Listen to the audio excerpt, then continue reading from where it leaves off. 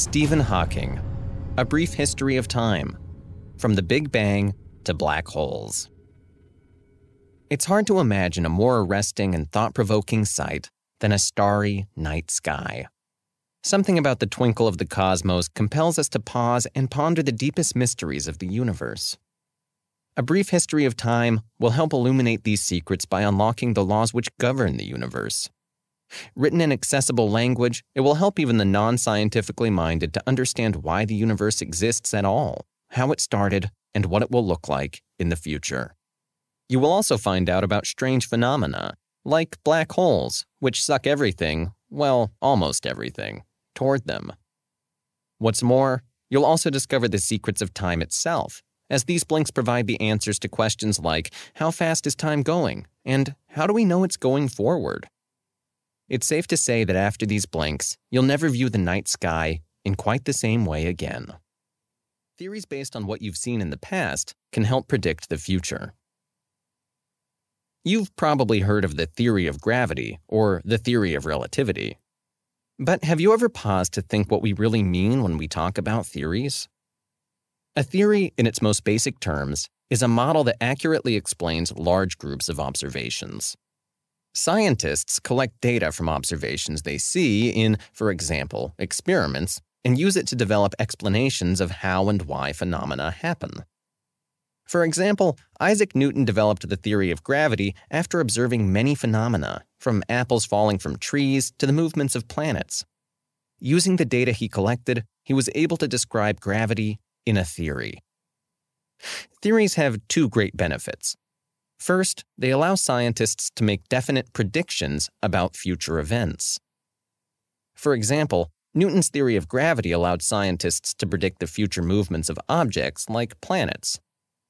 If you want to know, say, where Mars will be 6 months from now, it's possible to predict this precisely using the theory of gravity. Second, theories are always disprovable, meaning they're open to reform if new evidence that doesn't fit the theory is found. For example, people once believed in the theory that everything in the universe revolved around the Earth. Galileo disproved this theory when he noticed moons orbiting Jupiter. He could therefore show that actually not everything orbited the Earth. So, in effect, a single future observation can always invalidate a theory, no matter how reliable it seems at the moment. This means theories can never be proven correct, and this makes science a constantly evolving process. In the 1600s, Isaac Newton revolutionized the way we think about how objects move. Before Isaac Newton, people thought an object's natural state was at absolute rest.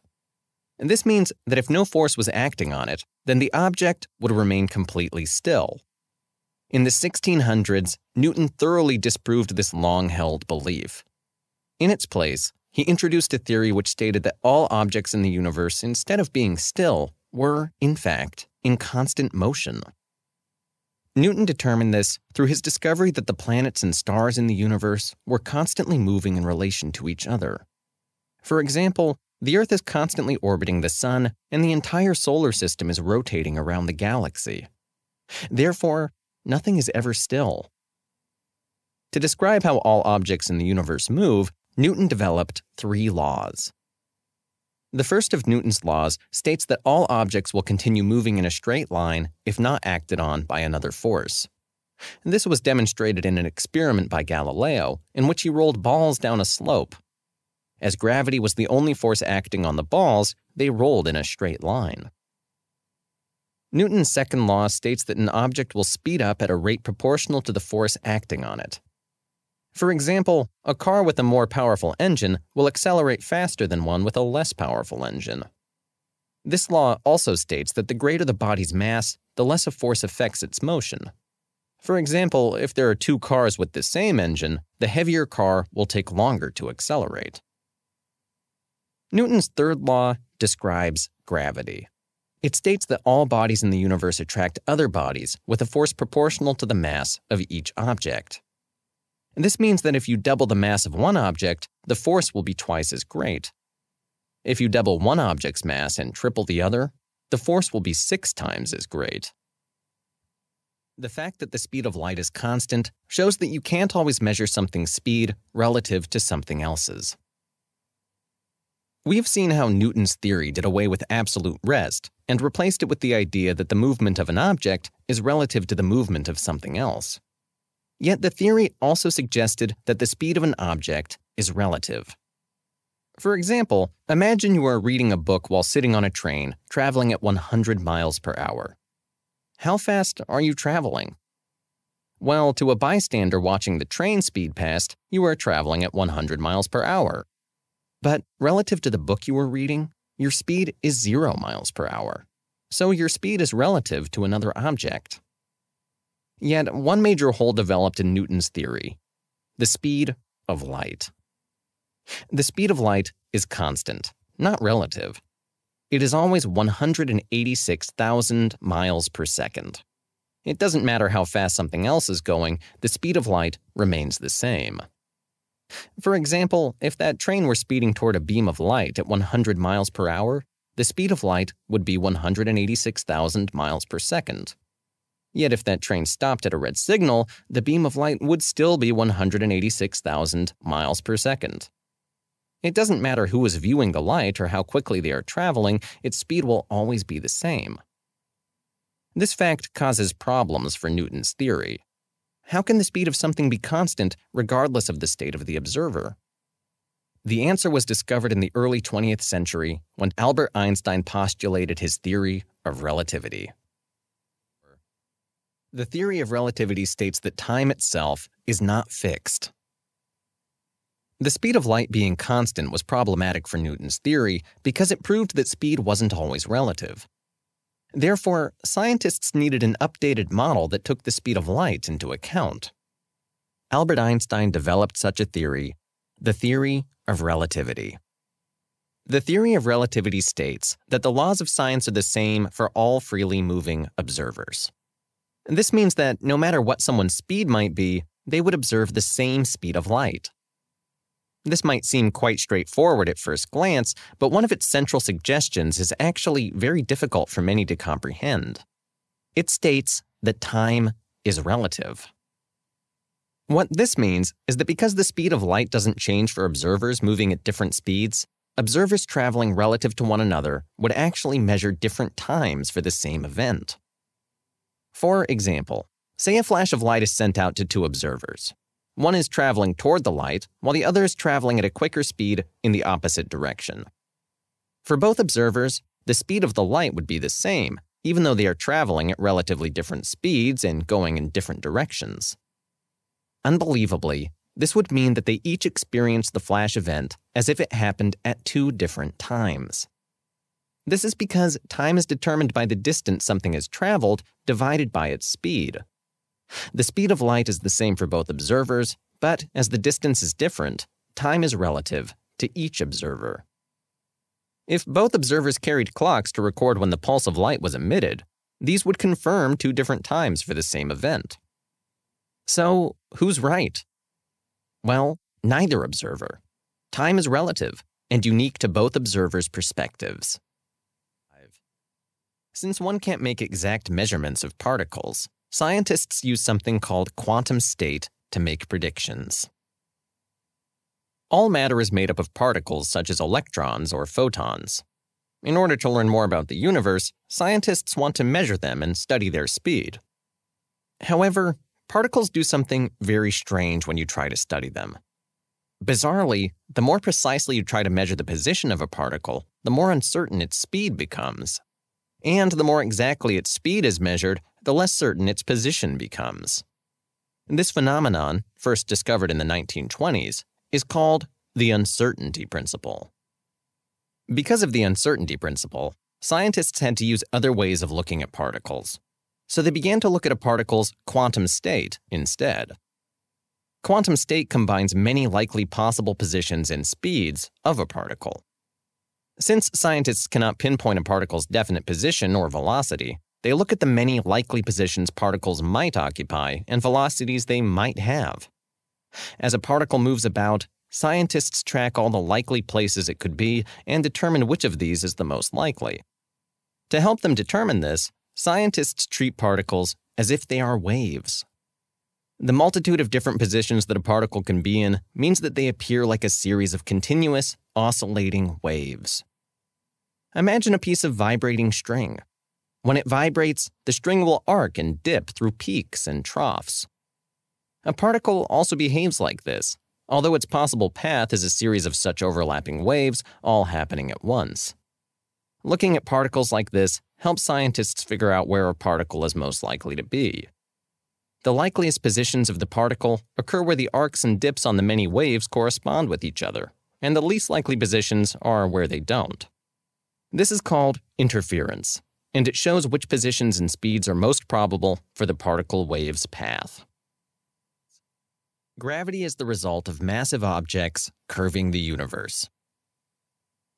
When you view the world around you, you are seeing it in 3 dimensions. That is, you can describe any object by its height, width, and depth. Yet there is also a 4th dimension, although we ourselves cannot see it. It is time, and it combines with the other 3 dimensions to form something called space-time. Scientists use this 4-dimensional model of space-time to describe events in the universe. An event is something that occurs at a particular position in space and time.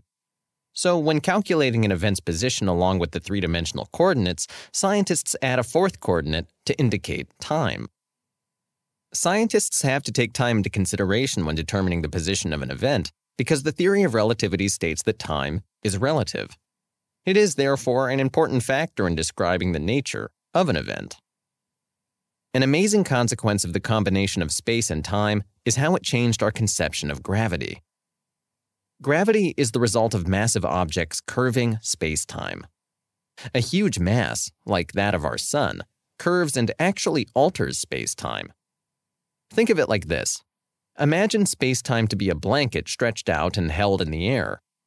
If you place an object in the middle of the blanket will curve and the object will sink a little. And this is what massive objects do to space-time.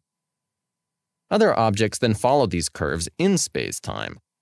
And this is because an object always takes the shortest journey between 2 points, which is a circular orbit around a larger object. You can see this if you look at that blanket again. If you put a large object like an orange on the blanket and then try to roll a smaller one, say a marble, past it, the marble will follow the indentation made by the orange. Gravity works in the same way. When a star with a very high mass dies, it collapses into a singularity called a black hole. During their lifetimes, stars need enormous amounts of energy to produce heat and light. Yet, this energy doesn't last forever. Eventually, it runs out, leaving the star to die. What happens to a star when it dies depends on its size.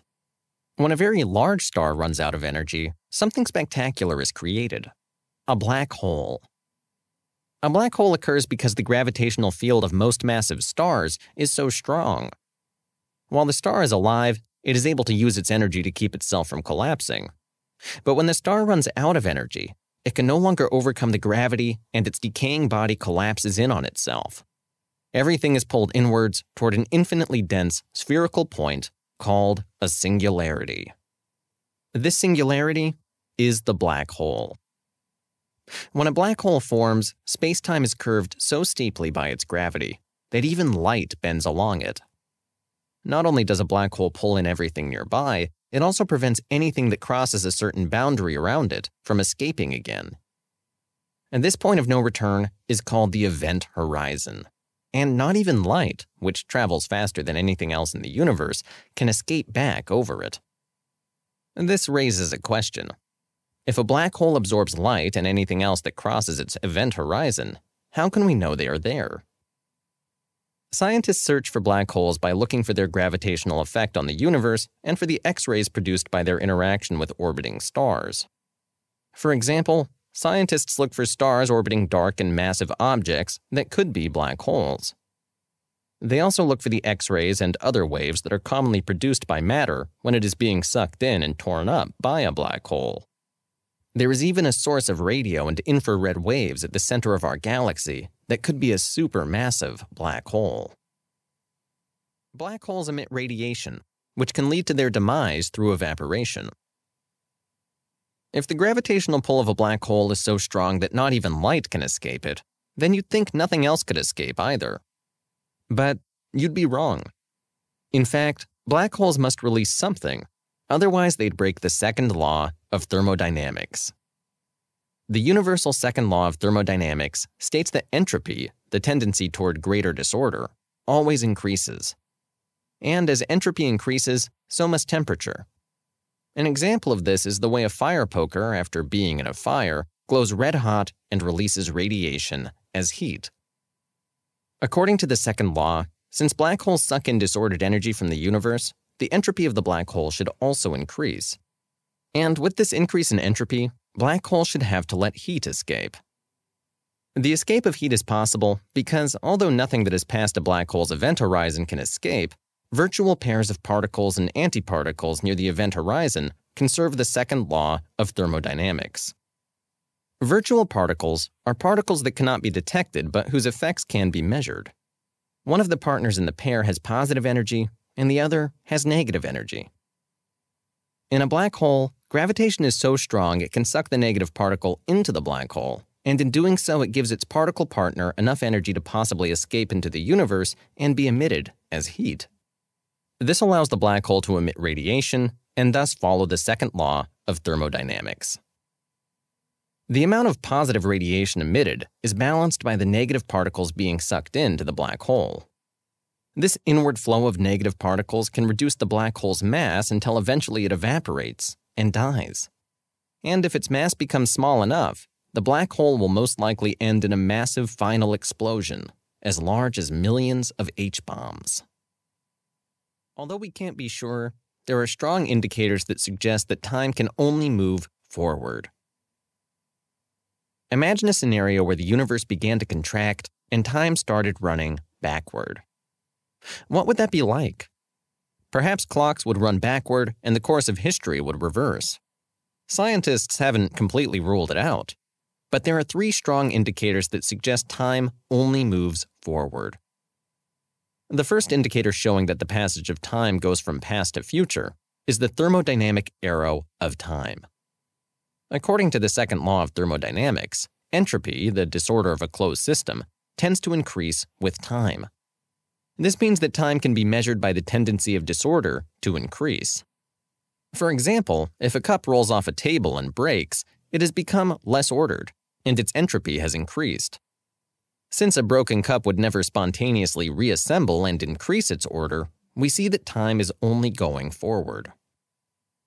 The broken cup and the thermodynamic arrow of time are also aspects of the second indicator of forward time, the psychological arrow of time, which is dictated by memory. After that cup is broken, you can remember it being on the table, but before this, when it was still on the table, you can't recall its future position on the floor. The third indicator, the cosmological arrow of time, refers to the expansion of the universe, and this also follows along our perception of the thermodynamic arrow of time. And this is because, as the universe expands, entropy increases. If the disorder in the universe were to reach its maximum point, then the universe could start contracting, reversing the cosmological arrow of time. However, we wouldn't know about it, because intelligent beings can only exist as disorder increases. And this is because we rely on the process of entropy to break down our food into energy. Therefore, as long as we're around, we will observe the cosmological arrow of time as going forward. In addition to gravity, there are 3 fundamental forces in the universe. What kinds of forces are at work in the universe? Most people will have heard about only one: gravity, the force that attracts objects to one another and which is experienced in the way that Earth's gravity pulls us to its surface. However, most people are unaware that there are actually 3 additional forces that act on the smallest particles. The first is electromagnetic force, which can be observed in everyday life when a magnet sticks to a refrigerator or when you recharge your cell phone. It acts on all particles with electric charges, such as electrons and quarks. Electromagnetic force, like the north and south poles on a magnet, can be attractive or repulsive. Positively charged particles attract negative particles and push away other positive particles, and vice versa. This force is much stronger than gravity and dominates at the small level of the atom. For example, electromagnetic force causes an electron to orbit around the atom's nucleus. The second is weak nuclear force, which acts on all particles that make up matter and which causes radioactivity. And this force is called weak because the particles that carry it can only exert force at short distances.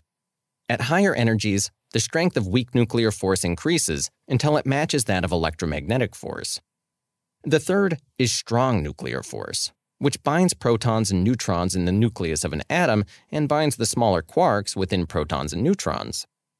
In contrast to electromagnetic force and weak nuclear force, strong nuclear force gets weaker at higher energies. At a very high energy called grand unification energy, electromagnetic force and weak nuclear force get stronger and strong nuclear force gets weaker. At that point, all three forces reach equal strength and become different aspects of a single force, a force that might have played a role in the creation of the universe. Although scientists believe that the universe started with the Big Bang, they are unsure of exactly how this happened. Most scientists believe that time began with the Big Bang, the moment when the universe went from an infinitely dense state to a rapidly expanding entity which is still growing today. Scientists, however, don't exactly know how this Big Bang occurred, although a number of theories have been proposed to explain how this huge expansion might have happened. The most widely accepted theory of the universe's beginning is the hot Big Bang model. In this model, the universe started with zero size and was infinitely hot and dense. During the Big Bang, it expanded, and as it grew, its temperature cooled as its heat was spread. In the first few hours of this expansion, most of the elements in the universe today were created. As the universe continued to expand, gravity caused denser regions of the expanding matter to start rotating, creating galaxies. Within these newly forming galaxies, clouds of hydrogen and helium gases collapsed. Their colliding atoms caused nuclear fusion reactions, which created stars. When these stars later died and collapsed, they created huge stellar explosions that ejected more elements into the universe. And this provided the material for the birth of new stars and planets. Although this is the generally accepted version of the Big Bang and the birth of time, it's not the only model. Another model is the inflationary model. This model proposes that the energy of the early universe was so enormously high that the strengths of the strong nuclear force, weak nuclear force, and electromagnetic force were equal. As the universe expanded, however, the three forces took on different strengths very quickly. As the forces split, an enormous amount of energy was released. This would have had an anti-gravitational effect, causing the universe to expand rapidly and at an increasing rate. Physicists haven't been able to unify general relativity and quantum physics.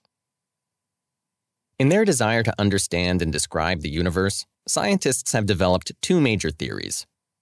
The first is general relativity, which concentrates on a very large phenomenon in the universe, gravity. The second is quantum physics, which describes some of the smallest known objects in the universe, particles smaller than atoms. While both of these theories provide insights, there are big differences in what is predicted with the equations of quantum physics and what is predicted and observed with general relativity. This means that currently, there is no way of combining them to make one complete unified theory of everything. One issue that prevents the two theories being brought together is that many of the equations scientists use in quantum physics result in seemingly impossible infinite values. For example, according to the equations, the curve of space-time would be infinite, something observations have shown to be false. To cancel out these infinities, scientists try to introduce other infinities into the equation. Unfortunately, this keeps scientists from being able to predict accurately. As a result, instead of using the equations from quantum physics to predict events, the events themselves have to be added and the equations tweaked to make them fit. A second similar problem is that quantum theory suggests that all the empty space in the universe is made up of virtual pairs of particles and antiparticles. However, the existence of these virtual pairs causes difficulties for general relativity. Since there is an infinite amount of empty space in the universe, the energy of these pairs would have to have infinite energy. This is problematic because Einstein's famous equation E equals mc squared suggests that the mass of an object is equal to its energy. So the infinite energy of these virtual particles would mean that they would also have infinite mass. And if there were infinite mass, then the whole universe would collapse under the intense gravitational pull and become a single black hole. You just heard the blinks to Stephen Hawking's A Brief History of Time. Here's what you should remember. Many people are put off physics because they see it as an impenetrable world of lengthy equations and complex theories. And to a certain extent, this is true. But the complexity of physics shouldn't stop us non-experts from learning how and why the universe works. There are a number of rules and laws that help us understand the mysteries of the universe around us, rules and laws that most of us can comprehend. And once we understand them, we can begin to see the universe in a new light.